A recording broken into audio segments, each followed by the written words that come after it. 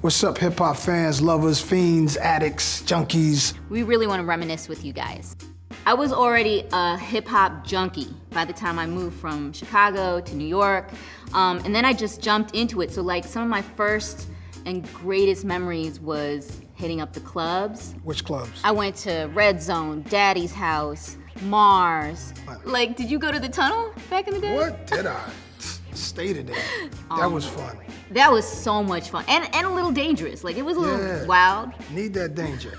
That made it everything. That made it fun. Did you have to go through the metal detector? Yeah, but I walked around it a few times. Okay.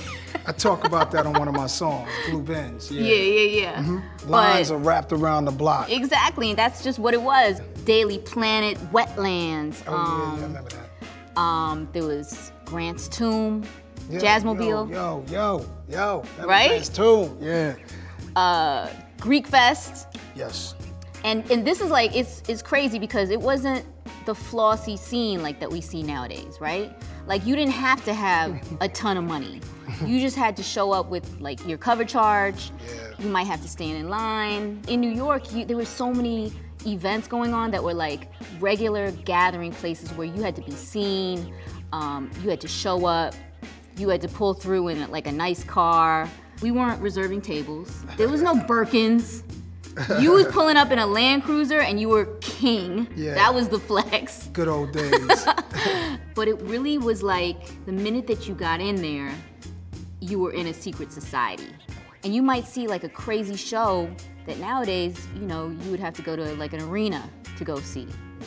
I remember seeing Das EFX and Criss Cross inside. Look, it was like you weren't just going to a show, you were part of the show.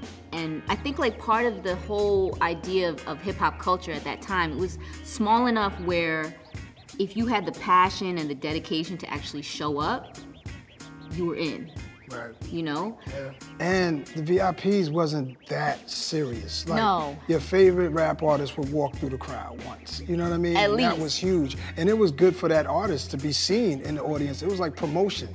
So that was raw and it was real. And I used to always collect all of the flyers. So there would be tons of flyers. They'd be sick. Like even now, like those are collectibles. Definitely. The flyers, the promoters were celebrities. I wish I had. The promoters were celebrities. Right? Some still are today. The door guy was a celebrity. He was definitely a celebrity. The bouncers. Totally. Come on. Still a big deal. It was an amazing time to be on the scene and just soak it all in, and it definitely, I mean, it made me who I am, I'm sure. Man, I'm glad I was there. Yeah.